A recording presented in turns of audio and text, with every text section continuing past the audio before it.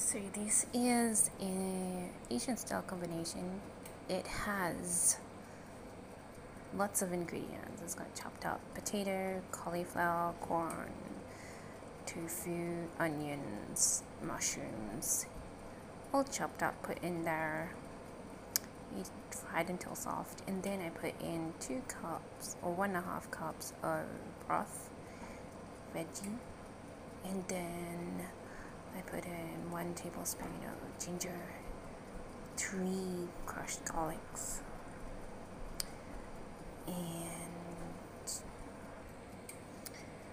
1 teaspoon of what do you call it? Sesame oil, and some salt, a tiny bit of pepper, not too much pepper, and 1/4 cup of honey, and 1 tablespoon of sugar, and 1 tablespoon of corn flour to make it a little thick and gravy-like.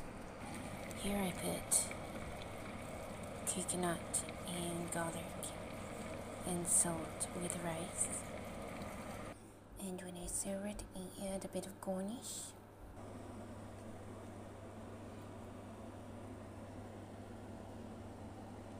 And roughly that's what it looks like as a finished product.